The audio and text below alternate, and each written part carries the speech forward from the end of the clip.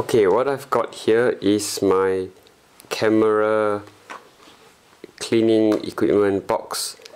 Now the thing about this box is because its cover attaches from the top and there is a blue rubbery seal around it, it's got these latches to hold the lid onto the box from all sides, and that means that the cover, the lid is pressed down from the top into the box.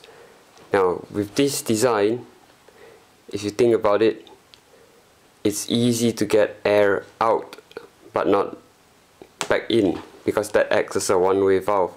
So if you lower the atmospheric pressure, then the air from inside will seep through the sides, because that it would effectively push the lid away from the container, and in so doing loosen the seal. But it's kind of like a one-way valve, so when the pressure outside is higher than it is inside, it's very difficult for air to get in, because as air tries to get in, it will of course push the lid harder down, therefore creating an even tighter seal. Okay, what I've got in there is a barometer. I've actually placed this in before I check this into my suitcase on the flight. I found that every time I take a flight with this box in the cargo hold, after I land, I have difficulty opening the box because of the vacuum inside.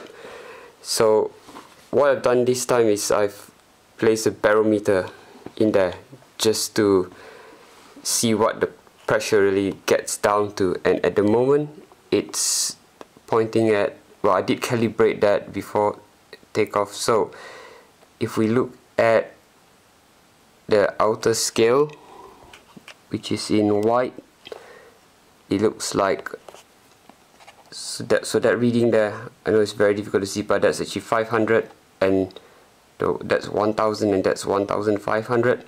So it looks like we are at 600 meters of equivalent altitude.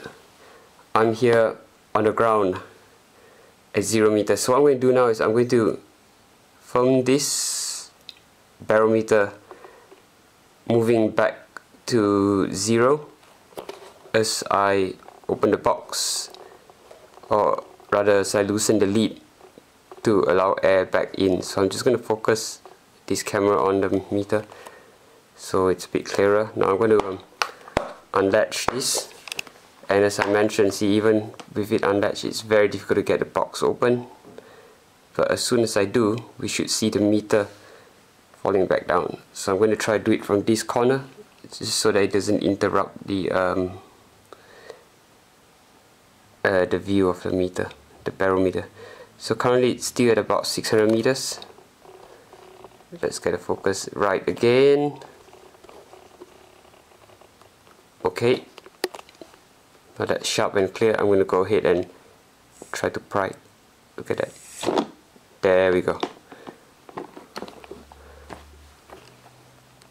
Cool, and now it's returned to just below 0.